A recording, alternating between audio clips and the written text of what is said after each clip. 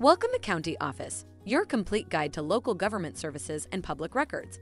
Let's start learning. What information is included in IRS tax return transcripts? An IRS tax return transcript is a document that shows the information from your tax return as it was originally filed. It includes your adjusted gross income, filing status, and any changes made after filing. The transcript also includes your W-2, 1099, and other income documents. If you made payments or received a refund, that information is also included.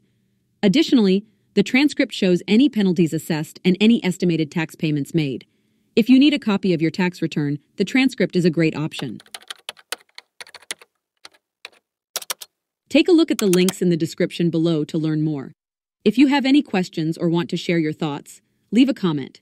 We're here to help. Thanks for watching our video. Be sure to like, subscribe, and leave a comment below. We'll see you in our next video.